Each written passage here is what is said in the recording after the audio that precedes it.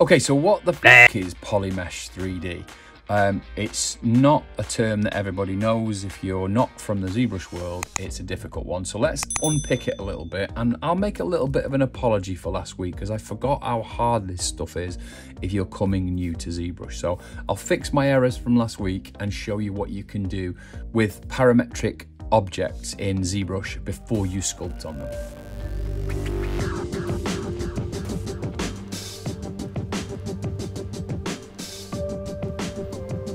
So first of all, let me just explain what a parametric object is. So it's basically, in most programs, you get the ability to model on something with the polygons and be able to change its parameters before you affect it at the component level. So that means you can affect the things like number of spans of edges or edge loops. You can increase the amount of polygons overall, and you can dynamically change certain things. You can find it in almost all programs: Cinema 4D, Blender, Maya, and even Nomad has exactly this. And in Nomad, if you're coming from a Nomad background, it's what you get with a primitive before you hit validate. Okay, so you can see it here, Cinema 4D. You can call up a cube and you can change all of its parameters, and then with just C on the keyboard, it makes it into an editable object. So you can see lots of programs do exactly that. Now ZBrush does it, and ZBrush does it with something called Make Polymesh3D, which makes it nice and complex. It's been around since the 90s. So what it means is, if you come here and you come from My Sculpts down to New Sculpt, you see 3D meshes, primitives, and Z-spheres. Well, forget Z-spheres for now, and basically forget 3D meshes. 3D meshes are things you can sculpt on right now. If you go to primitives, these are all parametric objects. They don't call it that, but basically all of these can be configured if you open them as they are now. So let's just work through one or two of these and I'll show you exactly what I mean, and then we'll get a bit more complex. So let's just start with what we did last week with a cube. So this is what we were using as a table last week, and then we put a tablecloth on it. But that now has got a set of polygons that we can see, and it's dark grey. The material is grey, so we're just using a Matcap grey. Now, if I turn this on here, this is polyframe, this is wireframe in other programs. It's basically showing you the wireframe on and off. You can see me clicking it under LF here. If this isn't a colour, so if it's just the basic material, that means it hasn't yet been made Polymesh3D. That is a tip, you'll see that. Once it's been made Polymesh3D and you can edit it and sculpt on it, then it goes into one of the different colours that's used in poly grouping, which we'll learn in a later video. But basically, if it just looks the same as it does, but with a wireframe, then it hasn't been changed. That's one little tip. So if you come up to the tool, so you've basically started on the menu and you've come to tool, and you have a look at the second button down. So this is basically on this panel here, you can see Make Polymesh3D. If you hit that now, that's a fully sculptable, editable program tool, Z tool, or model in other programs.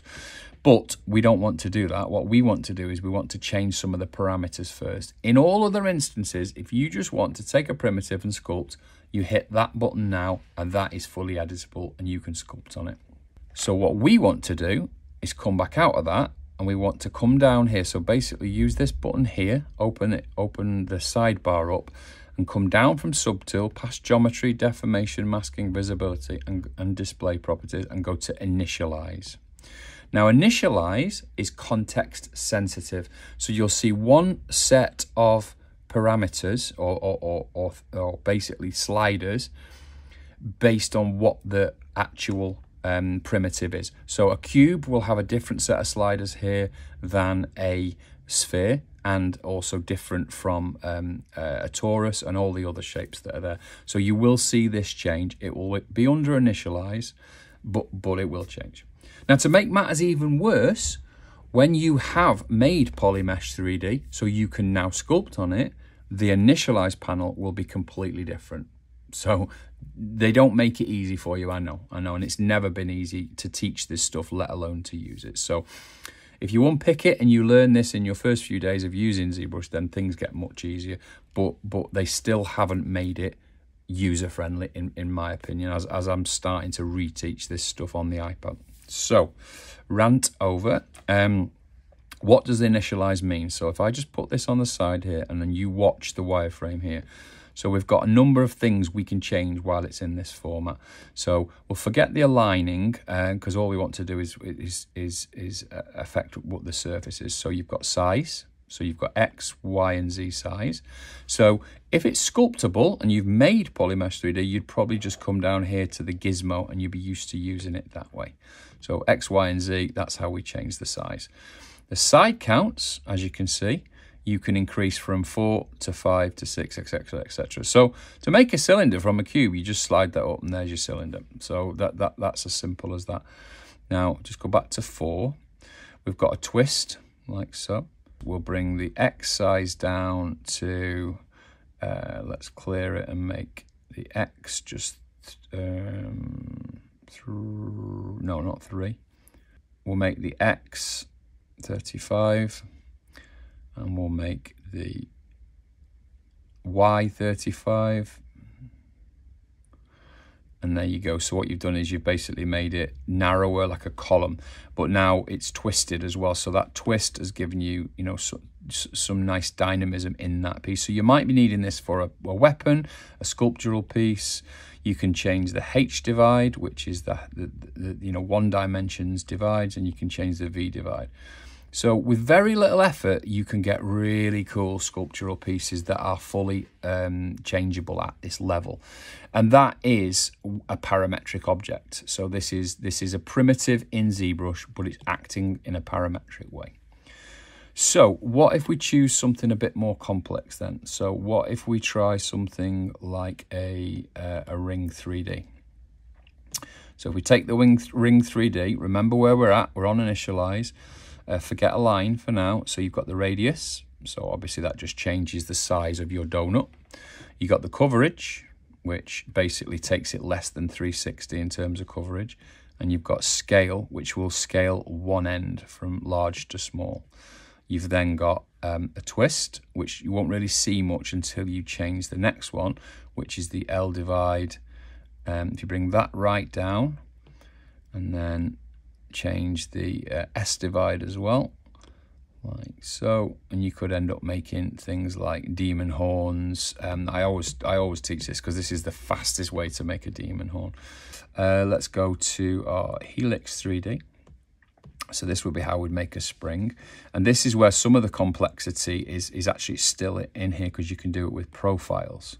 So in here you can change, for example, this profile, and it will change it down the length of it. So you can get some really nice complicated shapes in here. You can change thickness and change that at one end or both ends or in the middle, which is cool. And then come down to, or go up and make that coverage a lot lower. So something like that. And you can see there with that profile that I've done, it's making it very, very mechanical. So if you want a specific piece for an architectural piece or a robot piece, this might be your way to do it. This, again, I do a lot of stuff with Nomad, as you may well know. If you're used to Nomad, this is all in the curve features or tube features with profile. That pretty much is based on this. So don't be thinking that anyone's, that Nomad had it first. This has been available to us in ZBrush for, I wouldn't say decades, but it's a long time, and in other programs going back into the 90s. So we've been able to do things like this in Lightwave in the 90s and Maya. So this is very, very useful. It basically gives you the ability to really mess around and change these primitives to suit your need. So if you come to 3D meshes here and you use this cube here, and you've got the polyframe on here, so you've got the wireframe on, you can see it's red. That means it is already made Polymesh3D. This is an editable, sculptable model. So you can sculpt on it, You can use the move tool and move it around. You can do anything that you would normally expect to do on a you know, the more normal way that we use ZBrush, the sculpting side of things. That's not what we want to talk about. What we want to talk about, if we go back, okay, so we go to primitives, cube, make sure polyframe is on this side here so you can see it, and as you can see, it is still the grey, so we know it's editable. We don't want that now, do we? We want to make it editable, so we'll go make Polymesh3D, and with the wireframe on, you'll now see the polyframe colour. We're going to change the name. I'm going to rename this one to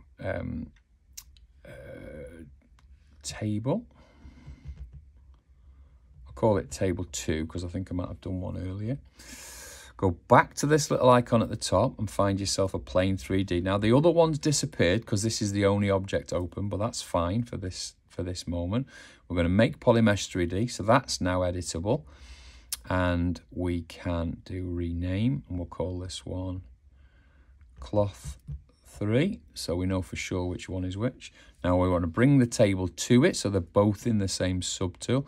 So we come up here and do insert or append, and we called it table 2, didn't we? So back onto the cloth and scale that up, so like so, and then we'll come to the side, we'll rotate it like that.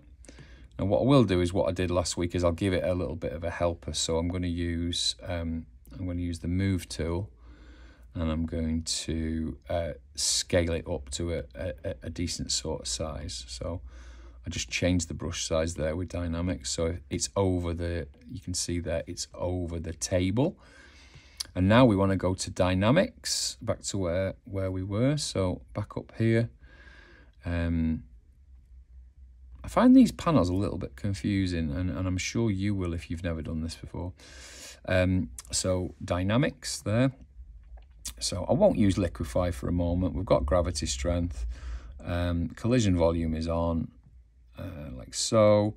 And then I think the only other thing that I would want to set on, or floor collision is on, so that's good.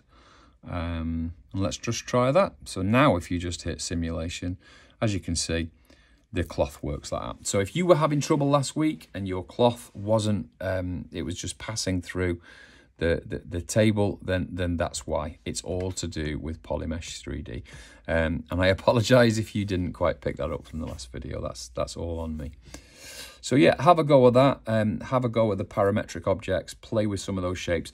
There are some cool ones in there. So if you know, go in and dig deep inside, and you'll find in here some of the fun ones are the Gear 3D, for example. You can do some crazy stuff even with the spheres. Our goal is obviously to help people create in new and innovative ways, and hopefully we're covering that with new tools like the Zbrush for iPad and Valence 3D app, which is, we're going to start doing videos for that soon. So please feel free to subscribe, follow along and get involved.